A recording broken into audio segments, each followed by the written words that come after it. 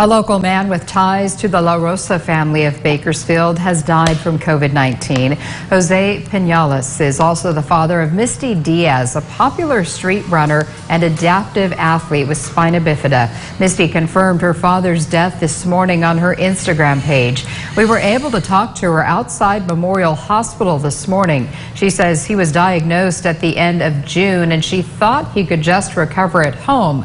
Then she learned her father was admitted to the hospital. It's been 16 days of just a roller coaster. He would do really good. His incredible frontline team would just tell us he's doing good, he's improving, and then he would have a really bad day. Misty says her father's doctors and nurses were with him every step of the way and say he was not in any pain. You know, not only are we providing care for the patient with medicine, but, you know, we also have to provide the same things that loved ones provide that can't be there. We are going to be there at the bedside with them, staying with them until they take their last breath.